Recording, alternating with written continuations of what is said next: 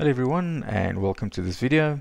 Today we're going to be looking at the new icon functionality in PowerApps, and it might seem like a small insignificant topic, but it really isn't. It adds a lot of value, and it really makes it a lot easier to style your apps and to make them more interactive. So let me show you what I mean. So we've got a blank canvas here, and previously if you wanted to add a new icon, you would have gone to icons, add, and let's go and say we want to add, and this is part of the problem. I'm looking for a specific icon, but there's no way of searching for it, so I had to scroll up and down to really go and look for it. So let's say we want to add a document icon, and then change that icon if the document is actually approved.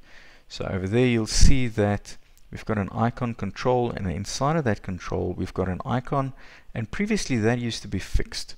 So if I wanted to add another icon, so let's have the one that actually shows that it's been approved, I would have had to add a second one, stack it on top of the other one, and then play around with the visible properties in order to choose and specify which one gets shown under certain conditions.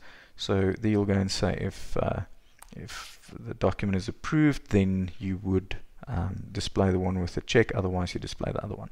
Now that worked okay, but the problem with it is it takes a long time to set up and to style and to really make sure that there are no discrepancies between the different versions of these things. So luckily we don't need to do any of those anymore, because what the awesome guys at Microsoft have done is if I click on this control on the right, you'll see in the panel there's now a property called icon.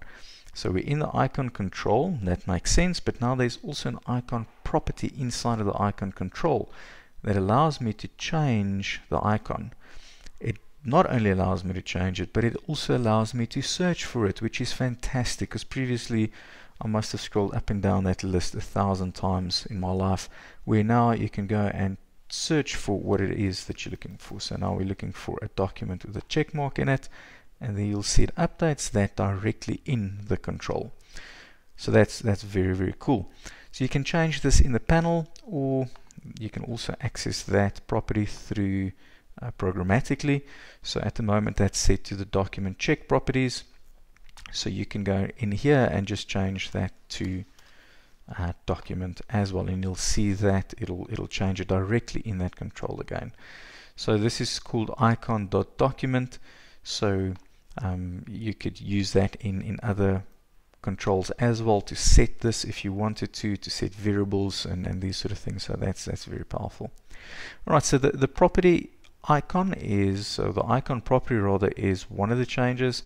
The second one is the rotation property, where if I now for whatever reason wanted to change this thing or this icon, I can go and put it at a 45% angle or degree angle, and there you'll see it's sort of sitting on its side. So that's a very cool way if you wanted to make a sad face even more sad.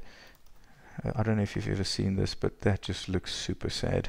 Alright, so that's what the rotation icon gives you. You can combine that with timers and then literally make it turn around and spin and all of those lovely things. But what I'm going to show you today is just how easy it would be to adopt this in a live production environment, and then what are the typical use cases for the icon property. So here we've got an example of a Power App that uses two icons and then basically show and hide them based on certain conditions and criteria. And in this example we've got an arrow icon. I'll just show you what it does. So if we've got if this section is expanded, it shows you the up arrow in order to collapse it, and if it's collapsed, then it shows you the down arrow in order to expand it. Alright, and this is currently using two separate icons, and there they are. So that's the collapse and the expand icon, and they basically is using the down arrow, and the other one is using the up arrow. So what we can now do is we can combine this into one, and basically all we need to do is we can actually go ahead and delete the one, and then we just have the one, and we'll see currently the visible property for this is saying if this filter on this collection is empty, then this is visible. So I'm just going to copy that and turn the visible to true. So we're saying this specific control is always visible. So it's no longer the control that's visible or not, but actually the icon inside of the control that's being manipulated. And now we can go into the icon property, and at the moment that's arrowed down. So what we want to do is basically we want to say that if that is empty, so let's put an if in front of it, then we want to specify arrow down. Otherwise we want to specify arrow up. Okay. I love this data preview in the formula bar as well. Yes, this is fun. It's been so much fun working with this, so thank you for that, Microsoft.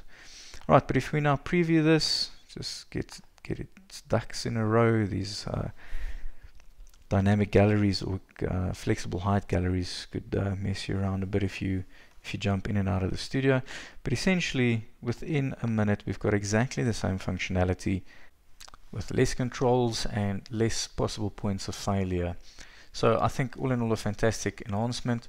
There's one thing more I do want to show you though, is we have opted in this example to change the icon. But what we could have done as well is we could have changed the rotation in this specific example.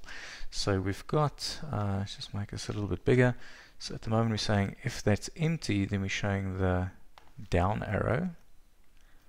So let's just change this formula to say always display the down arrow, and then we can go and play around with the rotation.